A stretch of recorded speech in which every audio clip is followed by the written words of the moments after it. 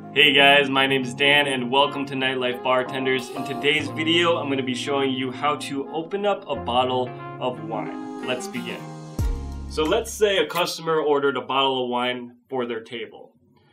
This is how you would serve it. You would grab the bottle of wine from the bar, and then you would come up to the table, greet them, hey guys, how's it going, how y'all doing? And then they answer, and So after you greet them, you show them the bottle of wine, okay, you present it to all the guests, make sure that this is the bottle that they ordered. You especially present it to the person who purchased the bottle so that they know for sure before you crack open this expensive bottle of wine that this is the specific bottle they wanted, okay? So they confirm it. All right, once they confirm it, then you proceed to open the bottle of wine, and you can do that by first opening up your wine key, okay? So the wine key, it comes with a blade, okay? Take that blade out, and then what you want to do is cut the foil. Okay, you can see this little lip right here.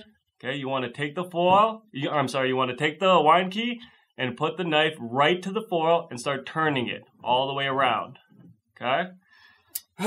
So, when you're at the table though, this is how I do it. I prop my knee up. I don't know if you can see it, but I prop my knee up a little bit. I put it right there, okay? Just so I could have a little thing to rest the wine on. And then like I showed you, you take the blade, put it right on that lip, and you start turning it, okay? Turn it all the way around, full rotation. And then you lift up, foil has come up, okay? Very simple. All right, and then after that, you proceed to step 2. Put the blade away, and then take out the corkscrew, okay? This is the corkscrew, all right? And what you want to do is take this little pointy part of the corkscrew and stab it right in the center here, okay? So take that part, put it right in the center, okay? And then start turning it, just like so. All right? For demonstration purposes, I'm showing you right here, but normally in front of the guest, if I'm presenting at a table, I'd be doing this with my knee propped, okay? But just for demonstration purposes, I'm going to do it right on the bar. So another tip, a common mistake that people do when they're taking the cork out is that they don't screw the cork in all the way.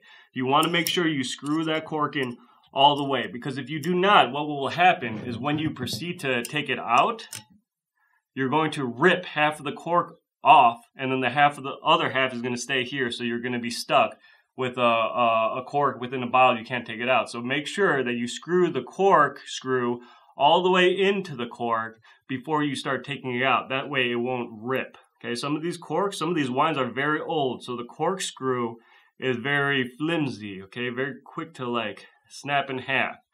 So just make sure that you screw it in all the way. And usually when I'm done, if I'm at a restaurant presenting wine, usually I take this cork off before I pour the wine, and I just set it right on the table.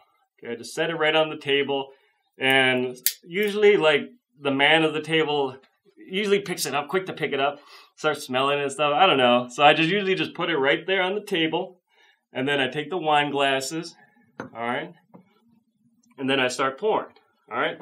And this is how you pour the wine. Some of these wines, they have like this concave thing you can stick your thumb into. So you stick your thumb into it like that, and then you just pour like such, all right? Right around there is good. Okay, a lot of people get nervous when it comes to pouring wine, but don't. It's really not that hard. You put your thumb in there, you start pouring like that, or if you want to be even fancier, take your 2 fingers, go like this, okay?